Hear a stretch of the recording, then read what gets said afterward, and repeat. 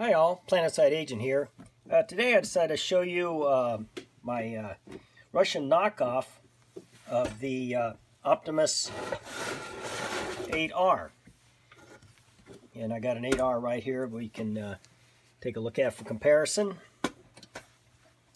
Classic 8R, I'm not going to discuss much of this because there's lots of videos on this stove. In fact, Jujitsu 2000 just did one recently on this, and it's a great little stove, and picked this up a couple years ago off eBay. Always kind of wanted one. So anyway, yeah, I cleaned it up and looks pretty good. In fact, I found a place online that from England that actually has remakes of these replacements of these stickers. So I think I'm going to replace this old warped up one with the original. But like I said, this is an 8R discussion. This is the discussion of this Russian knockoff of it. And the major difference is, you can see it. It's pretty much identical. It's got the little carrying handle, just like the Optimus. It's kind of stiff, and so that's the same. So open her up, and the Russian one, a little different. This one has the Optimus has two attachments for extra tools. I think this might have been for the little prick that you used to clean the jet of the stove out with, and I didn't come with one. I got an extra one somewhere. I'll probably go ahead and put in there later on. And you can also buy these online too. I'll try to remember to put a link in the video for the site that has replacement parts for some of these old vintage stoves. But this one doesn't. It only has the attachment for the tool, which this one did come with a tool.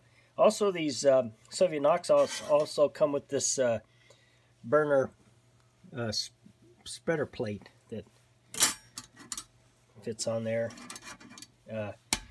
Flame spreader plate. So if you like that. And after that, works exactly the same. It's got the heat deflector. The big difference is the tanks for the Soviet one are let me scoot over a little bit. Are stainless steel rather than brass, and I like the brass stuff. So I noticed Optimus made kind of a remake of their 111, and the tank, one model, the tank was brass, but they painted it green, and I thought, like, what's the point? You know, it's the brass that makes these things so cool. But anyway, yeah, pretty much the same. These pot stands look a little bit thicker gauge wire. Came with a similar, let me get out of there. Come on. Got that in there really good. There it is. A similar style control valve handle, although this one's on this stove's a little bit nicer material. Looks like Bakelite. This better grade of Bakelite, much nicer design. Make sure these are close to the camera. And originally, I think this one did come with a chain because it's got the little hole in there, but the chain's gone. These sort of things tend to get lost pretty quick. All these old stoves like this, they definitely understood humans, because all the control valves all had chains on them, because everybody knows that keys of any sort will get lost. So, keys and tent stakes. Anyway, so that's the valve, and the actual stove itself is all out of you know, the burner mechanism there is actually brass. So, and like I said, I cleaned this one all up. It wasn't that bad shit to begin with. I don't think it was used that much before. Well, this one I had quite a bit of cleanup to do on him. There's still some stains and stuff, but all very similar. Two-piece tank, pressure relief valve. yeah, pretty much a copy. Probably by the time these were made, these if they ever had a patent, were probably off patent, so there really wasn't much, just a copy of something that ever used that. And they operate exactly the same, except one little thing that when I first fired this up, the performance on it was very weak. And I don't know, I was looking around and I found a video by a guy in England called Charlie Tango 1. And he took one of these apart and he found out that the, I don't know if you're familiar with these type stoves, they have a wick a wick that's in the tank that dips into the tank to draw the fuel, and it comes out, the wick comes out into the this little feed piece in here and feeds the jet. And he took it apart, and evidently at the manufacturer, maybe they had a supply problem or they'd cut in corners, but the wick itself was just a thin, flimsy piece of gauze. And not really enough to draw much fuel. So I thought, I wonder. So I took this all apart, and sure enough, it was just mine had that thin, flimsy piece of gauze in there. So I went ahead and pulled that out, and I found some wicking, cotton wick. Actually, I got it from this Chinese kerosene stove.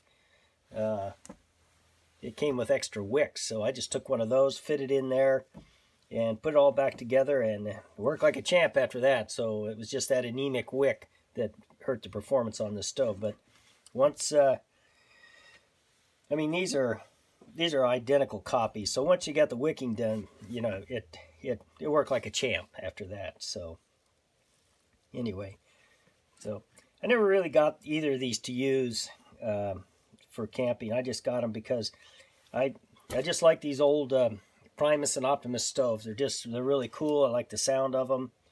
I know some people like to get the replacement silent burners that Bernie Dog makes, but to me the noise doesn't bother me, so I like that roar. But like I say, I usually don't. I've never used them for camping. First time I saw this, I was with my brother. We went on a bicycle camping trip up on Vancouver Island, and one night we were stopped at a campsite. The guy next to us had one of these, and I was really impressed with it. But back then they were expensive, still are actually, if you go on eBay and try to find them.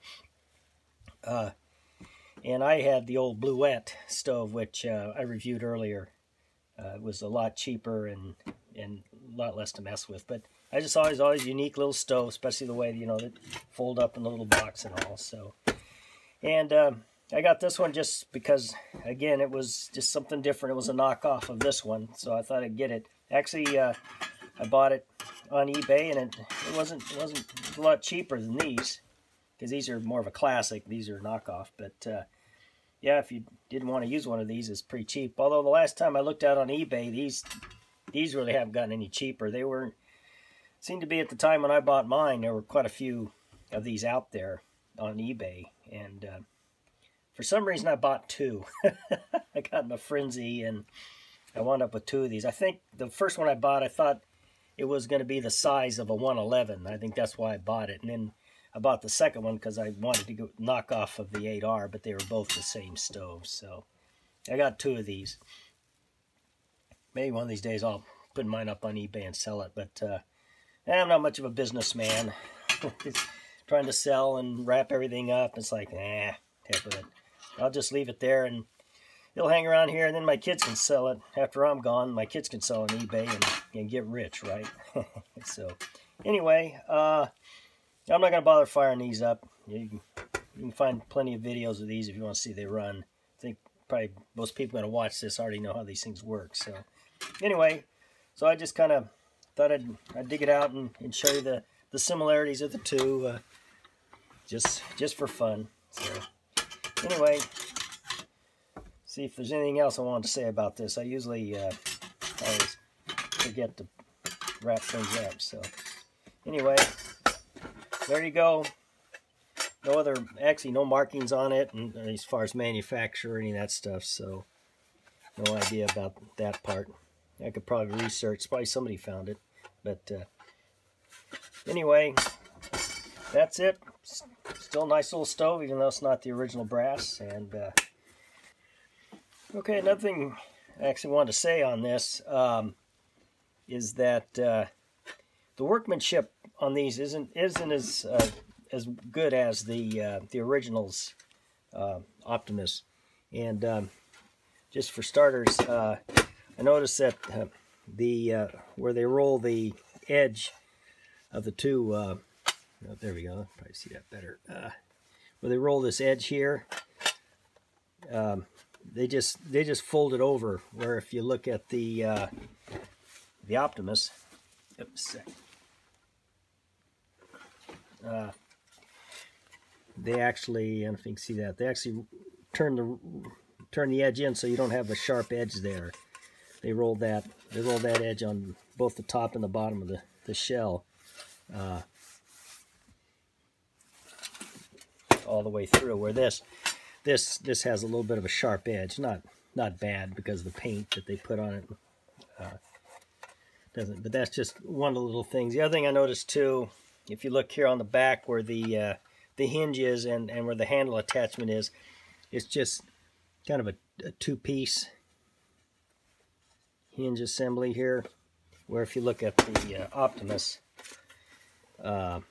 it's more of it's a three-piece, so it works a little bit better, a little bit nicer. Oh yeah, and here the actual handle, the carrying handle, is attached to the bottom part, a separate piece, where the knockoff, it's actually part of the hinge, the hinge assembly there for it. So a little bit of difference there. So that's for right now. That's the big standout thing. So anyway, another little bit of difference between these two stoves, but I say performance-wise, they both work just the same. So that's just kind of more cosmetic things. So anyway, that's it, and we'll see you next time. Bye-bye.